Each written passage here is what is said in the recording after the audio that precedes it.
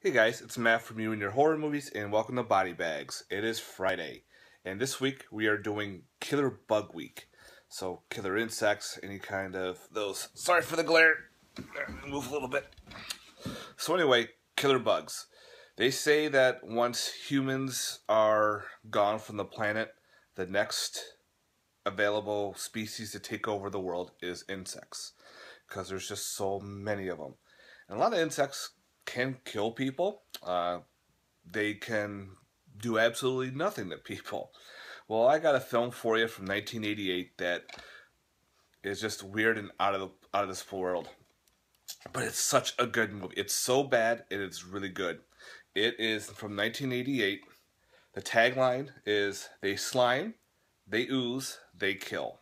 And it's from a novel called Slugs. This movie is insanely bad, but it's insanely good. If you've never seen this film, I give this a 9 out of 10. Just so fun. You got gore. There's a lot of gore in this film. There's gore. There is nudity, female nudity. There are explosions. There are eye explosions. Some really cool practical effects in this film. All right. Pretty much the premise of the film is it starts off almost like a water creature film because it's kind of neat. You got a couple on the boat, kids fishing, girl starting to strip down to her underwear and everything. They're talking. He's got his foot in the water, and I was like, "Oh, there's something slimy down there." Blah blah blah. Something pulls him in. Then all of a sudden, out of nowhere, she's like, "Okay, ha ha ha." Blood starts bubbling from the water. Thinking, "Oh, we got ourselves. Why is it slugs? But we're in the water."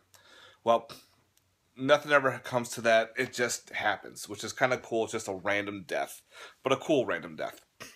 Now, you have Mike Brady, who is the town's health inspector. He is called with the sheriff to evict this bum out of a house. When they arrive, the house is a disaster. There's garbage everywhere, disgusting, but they find the guy's body on a couch. And the body is like eaten galore.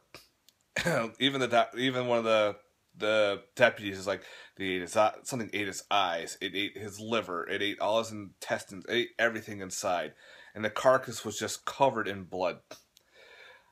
But Brady there is trying to figure out what could have caused this. Is this another animal? He notices these weird slime trails everywhere. He looks down in the basement and there's just garbage galore. So nothing comes to it. Later on, you get some more deaths and trying to figure out what the hell's going on. Well, one of the best scenes in this film, in corniest, is he's talking to his wife and she's outside gardening. And he notices all these weird slime trails. And she's like, "Yeah, there's these gigantic black slugs everywhere." So he looks and he sees a black slug. He puts his finger towards it and it grows teeth and bites him. It's just corny as hell with a slug biting a human being with teeth. Because slugs don't really have teeth. Well, they have small little ones that break down plant life. And I guess even the doctor said there's bigger ones that eat like worms. But other than that, they don't grow fangs and bite people. But in this movie, they do. So he captures a couple, brings them to the local scientist. Come to find out, he's been noticing slime trails all over the town, especially in the new housing development. Now, he comes to find out that the housing development that was built on must have hit a line somewhere and either toxic waste was dumped in or some kind of gas that mutated these garden slugs. And these garden slugs, yeah, there's some gore right there, have now become carnivorous. And their slime that they leave behind is actually very poisonous. And when it's on our skin, it can numb us and also kill us in large dosages. So now he's trying to figure out how to stop these slugs. And of course, a lot of cool corniness in this film. Yeah. The director did The Pod People, which was, from Full Moon. And he did Pieces as well, which is another great 80s slasher film.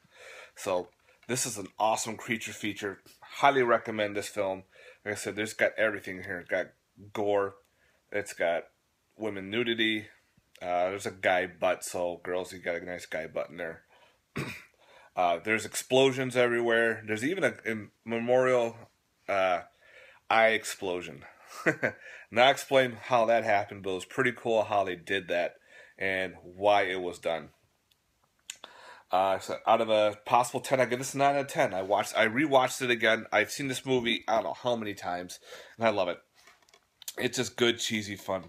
This is the Anchor Bay version, but there is I think a midnight releasing of the film. It's probably a lot cheaper. Definitely pick that up. But this one just has your basic features of widescreen and theatrical trailer. But just got that eeriness. Even when the opening credits are there, they got all the slugs in the background. The score is just got that eerie score, but 80s goodness galore. So you're thinking slugs, they're slow, I can outmove them. Yeah, but they get some fast movement when they're all on that slime. Alright guys, thanks very much for watching. I hope you enjoyed my review on Slugs. Definitely give it a go. You might think, oh, it's stupid because of the title. It's awesome. Alright guys, thanks very much for watching. Like, subscribe, check out everyone else's week on Killer Insects. Later. Peace.